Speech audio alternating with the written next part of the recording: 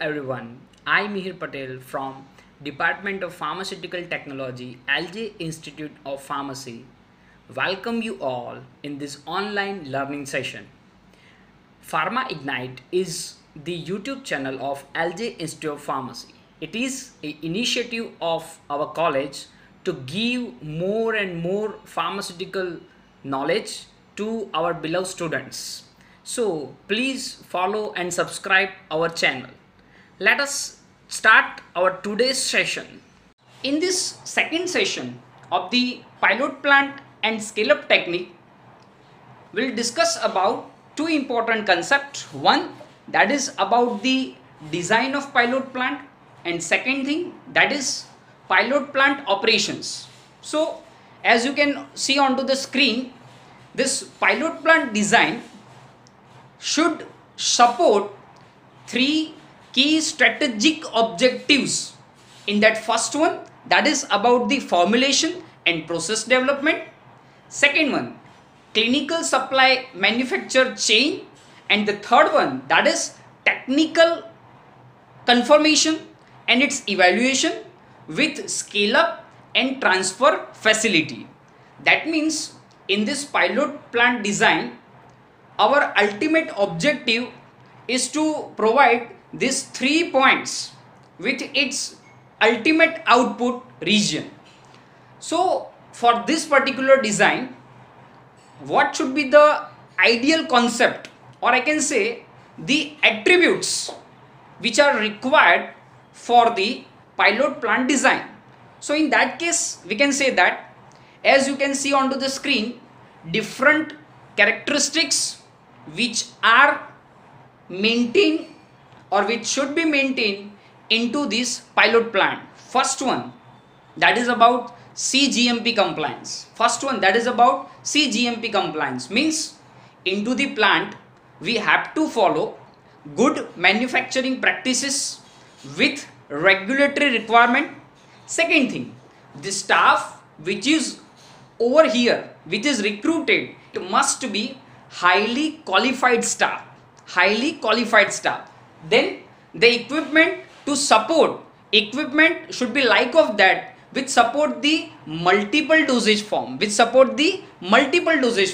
that means within one equipment you can process out different particular dosage forms, so it will save the space as well as the time with the maintenance cost. Then you can see that equipments at the multiple scale based on the similar operating procedures and the principles, so it would have the better output quality.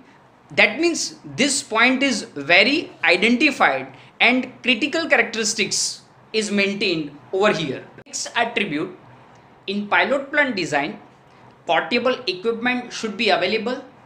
Multi-purpose rooms should be designed so that within one room we can operate with multiple procedure.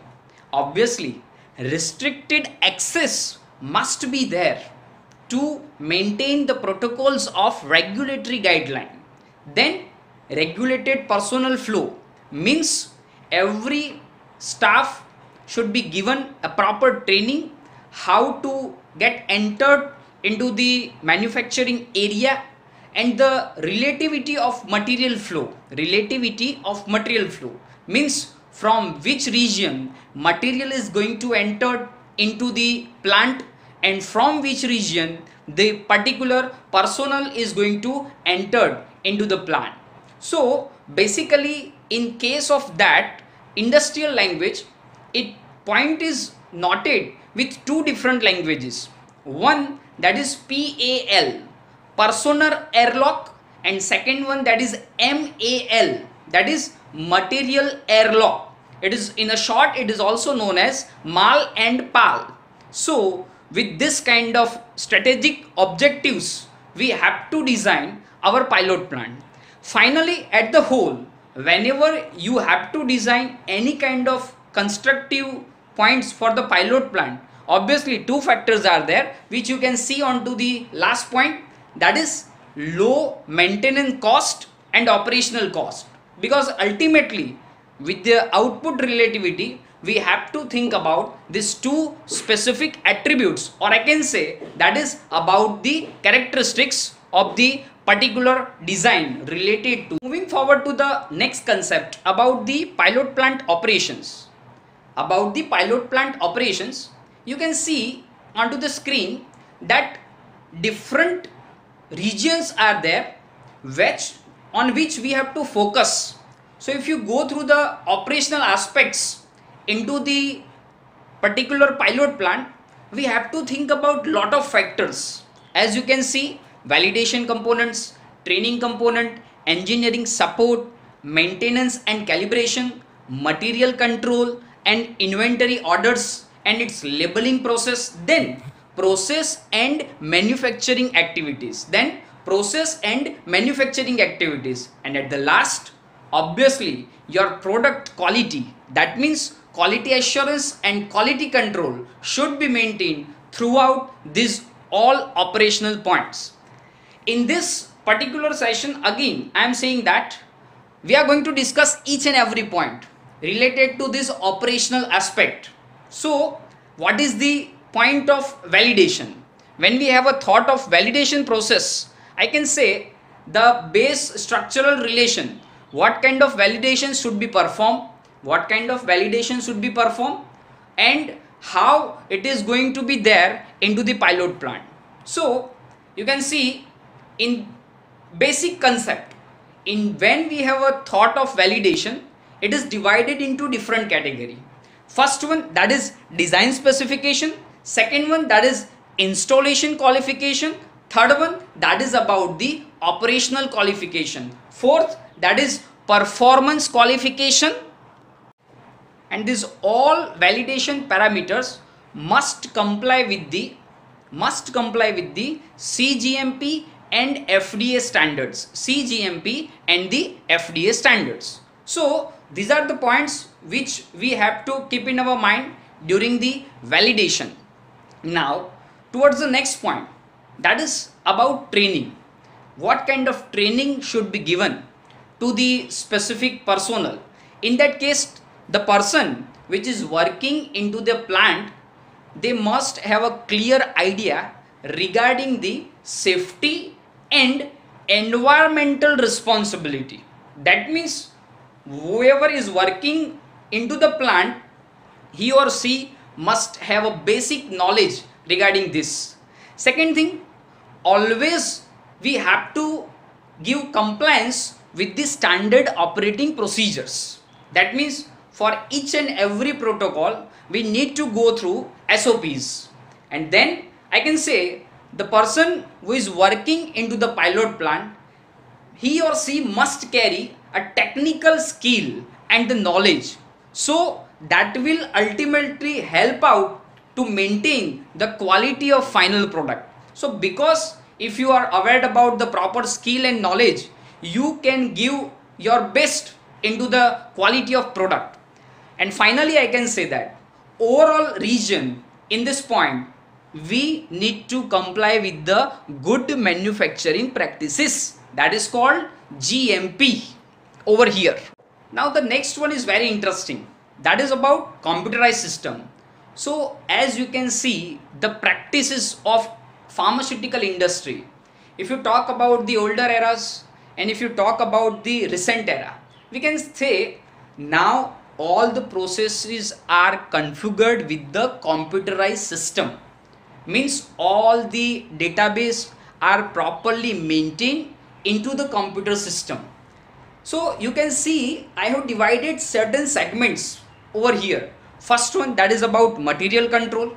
Means you have to control the material from where to where it is going into the pilot plant. Second, maintenance of inventory. Third one, labeling concept, that is ultimately requires GMP as well as GLP. GLP, that is good laboratory practices. GMP, that is good manufacturing practices. And finally you can see these orders should follow FIFO system, that is first in first out, For this, I would like to share something new with you, that is about the processing softwares which are already in practices for the pharmaceutical industry.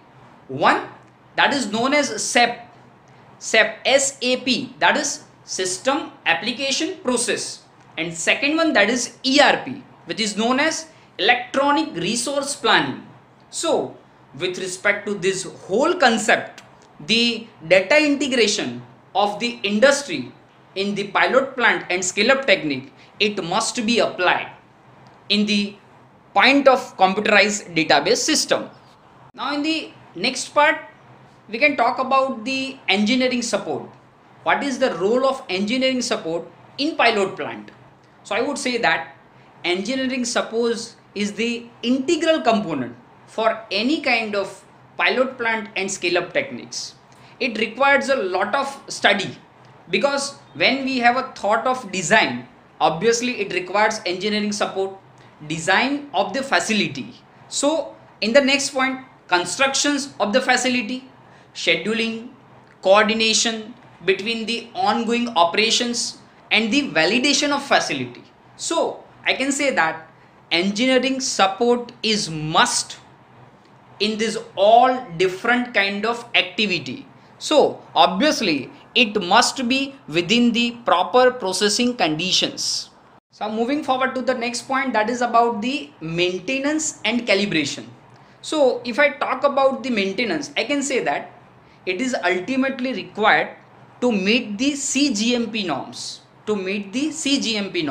Second thing, to ensure the data integrity, and equipment reliability during the processing conditions. So obviously this maintenance program must be well maintained with the proper documentation and its written process, because we have to meet up with the CGMP requirements. Now the next point, that is about the calibration of critical instruments or equipments during the development for again compliance with the CGMP and maintain the integrity of data which is generated during the experimental process, means development process. So obviously this maintenance and calibration is a highly required part. So when you have this smooth process, it will be delivering a final quality product over here. Let's talk about some quality assurance related activities which should be carried out into the pilot plant. So the regular auditing system must be there for the quality process checking of any kind of pilot plant. Then second point, that is approval process from the supplier, continuous auditing system from the particular supplier. We have to go through this different kind of processing conditions. Then you can see sample and release of raw materials and components which are required for the clinical supplies. That means we have to release a sample, checking of different raw materials, release of clinical supplies. These all kind of activities are available in the quality assurance department.